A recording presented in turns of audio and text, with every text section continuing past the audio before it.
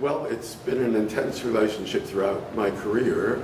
In the beginning, I think French historiography, particularly the Annales school, was greatly influential in the United States in changing the way history was written here.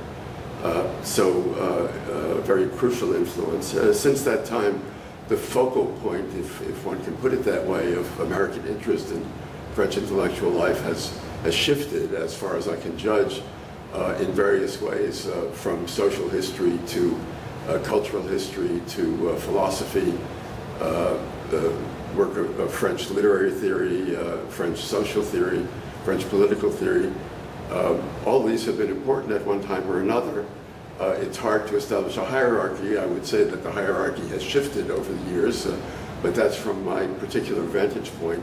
I can't speak for all American scholars, but I think it's been a very useful relationship for Americans.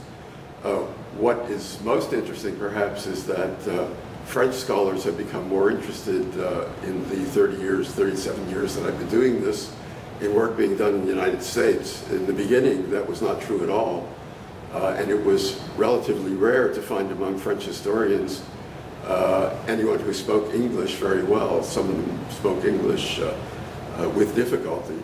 But nowadays, it's not uncommon at all to find people who are well-versed in English and keep up in the scholarship in England and the United States, even though they're working in France. So the relationship has become a more equal one as American scholarship has begun to be influential in France. And of course, it's become easier for scholars to travel back and forth across the ocean over this time. And the personal contacts, I think, help to cement that relationship even more.